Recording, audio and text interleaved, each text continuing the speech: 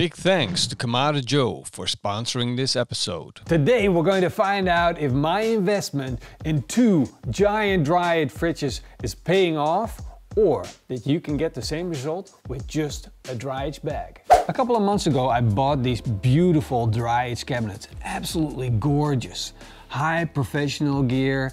They got every option you will ever need to dry any type of meat. But it was a big expense, and now I wanted to know if I did the right thing by buying these cabinets, or that I can achieve the exact same result, or maybe even better, with just a dry age bag. So to do these experiments I have 2 of exactly the same tri-tips. One of them I'm going to put in my dry age cabinet, and the other one I'm going to put in one of these dry age vacuum bags. And that's a very easy process. You just slide one in, seal it with your vacuum sealer, and if you're looking for a real good vacuum, you're not going to get it. These bags have a membrane, so that will allow them to expel moisture and actually allow the dry age process. But once you got it sealed up, all you need to do is put it on a cooling rack and then place it in your ordinary fridge. Of course, there's an insane amount of cost difference between the two. The bag is going to cost you around $10, and then the fridge, well, if you saw the video, you know that it cost me around 3,500 to 4,000 euros to get these cabinets. And that's excluding all the stuff that I put in, the electricity bill, everything. It's like the cost is mind-blowing. Normal people, I don't think they... Would you buy one of these dry age cabinets more? No, see. Let's check them out. Let's see how they sit right now in the fridge. This is our tri-tip, sitting in our dry age fridge. And it looks horrible. To be honest, dry age meat, when it's dry aging, it looks like it's been sitting there dry aging. Brown, dark, dried out. But the gold's on the inside. So this actually looks bad, but that means it's going to be really, really good. Now, let me take you to the other one. This is my beer fridge. Well, it used to be until I ran out of space with meat and stuff like that and food things. So it's just a second-hand fridge, and right there it sits, my beautiful dry age tri-tip. And it looks promising. This looks really good. Let's take it to the table. All right. Welcome, Jim. Thank you. Jim, the editor. Hello, everybody. I'm back again. Follow Jim on Instagram. Oh, that would be awesome. That would be awesome. Let's get this one out of the bag so we can do a fair comparison. Eva is very excited too. Yeah. And when she gets excited, it means it smells good. Oh, look at that. Looks interesting. This is interesting. There's one thing I noticed straight away. There's a little bit of moisture on the outside of the steak. Is that a good thing? Yeah, feel it too.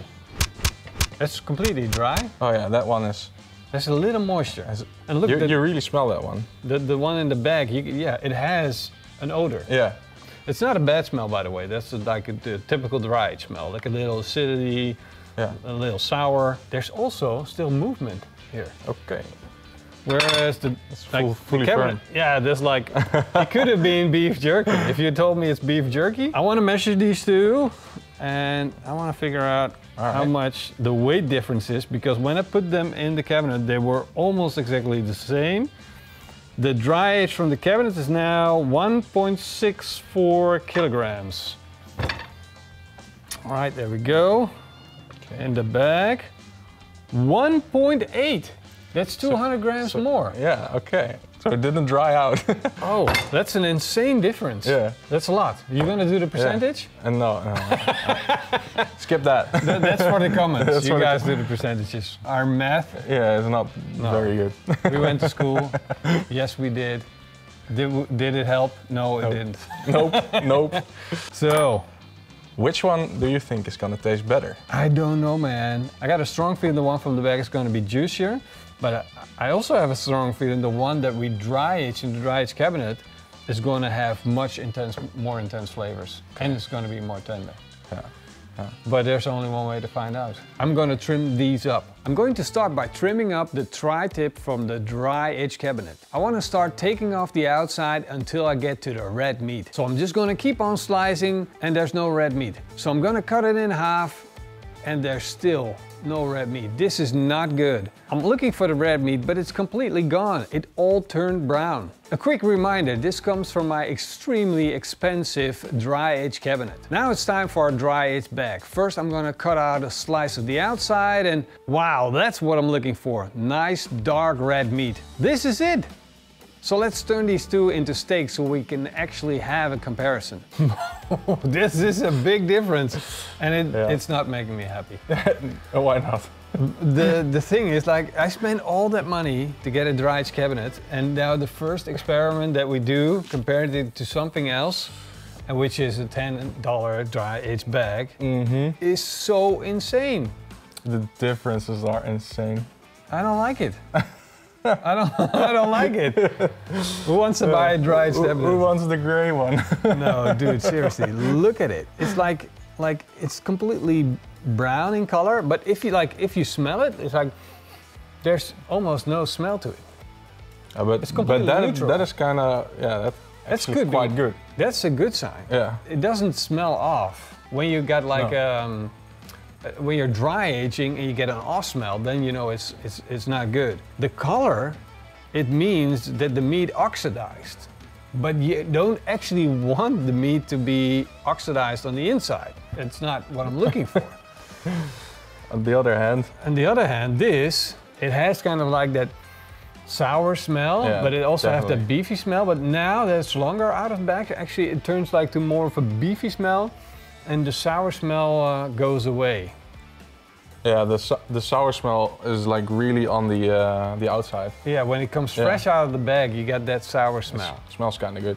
Now it smells kind of good. And would you still eat these? Yeah, I'm down to try it. But if you go to a butcher shop, I'll choose this one definitely. Yeah, and he had both of these, and he says, "Well, like this comes from a 4,000 euro dry edge cabinet, and this comes out of a $10 bag."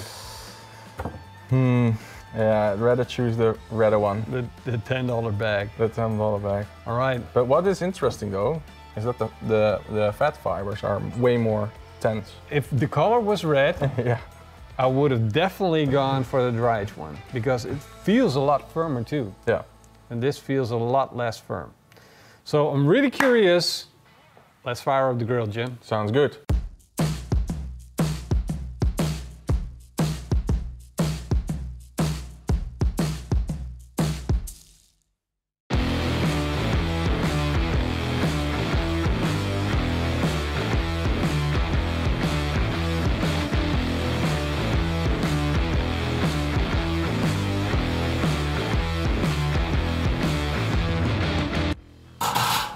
A Kamado Joe is up to temperature. I set it up for smoking at around 140 degrees Celsius.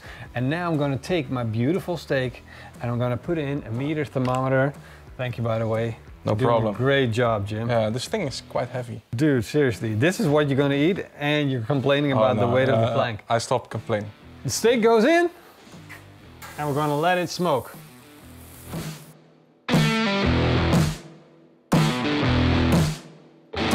The technique that I'm using is the reverse sear technique, and I'm using the slow roller to do it. Now my steaks are done, so I'm taking the slow roller off and I'm opening up the bottom vent all the way, and I'm going to let the heat come into my grill. I want real power, and you can instantly see it in the charcoal. It's getting red hot, and that's what we're going to need to sear these steaks off.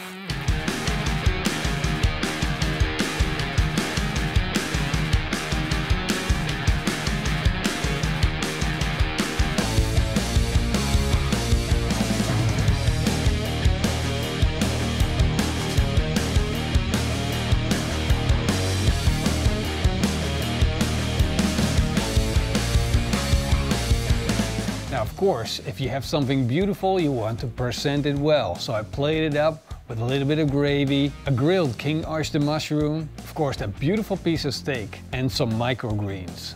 A little bit of salt, and that's it. And now that we got all of this goodness here on the plate, we're gonna do the comparison. And I'm super excited about it, but at the same time, it scares me to death because what if my investment was a bad investment?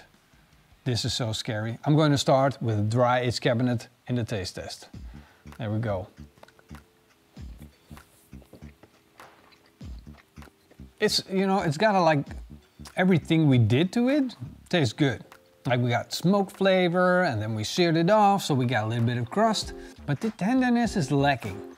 It's dry. It's like, it's not a nice juicy steak. Okay, that's quite interesting. It's not a steak, but it has a really distinguished dry aged flavor. You don't get that awesome beefy flavor. I'm not happy with this result. If someone would present me with this steak, I would tell them like, what did you do to my steak? I like the dry aged flavor actually. I really like it. I'm not sure if it's completely filled. There's something to it, but okay, but it's not a steak. It's not a steak. Now let's move on to the dry age in a dry bag. There we go. Much better. Instantly, you get a more juicy steak, a tender steak, loads of beef flavor. More taste too. It's juicier. I don't know, the bags taste better. I'm not sure it's all about that dry aged bag. It's just a really well done dry aged steak. I love it, and it's like, it's the sort of steak you keep on eating, and I need it with gravy as well. Insane. This surprised me a lot. Insane. It like, I can't believe it, how big of a difference this is. And Yeah. like, man. And I'm sure it's me. I'm sure it's not the cabinet. I'm sure I gotta like find the sweet spot, work on it, make it perfect. I'm 100% sure it's me. But the thing with it is like, I kind of want it to be like fail safe. For that amount of money, it should be like, or it's like a high professional. It worked too thing. well. Yeah. Either way, I haven't tuned it in properly yet, or it doesn't function the way it should be, or I'm not experienced enough with it. So I'm super excited about the one that came out of the bag. Yeah. It's awesome. It tastes great, yeah. And yeah, I guess I got some work to do with that dry ager. Yeah. I'm not giving up on it, that's for sure. Let's keep eating. Yeah? Yeah. You can eat. Yeah, okay. Well, hope you guys enjoyed this video. And if you did, then let us know by leaving a comment and a big thumbs up. I want to know about your thought process and what you think we should do to make this better than it already is right now. So, big thank you to our patrons. Big thank you to our YouTube members. Hope to see you guys next time. Until then, together you guys could be like a duet. And keep on grilling. That's right. That's a wasp. That's okay. I think they like dry aging too. They like steaks. They definitely, look at it.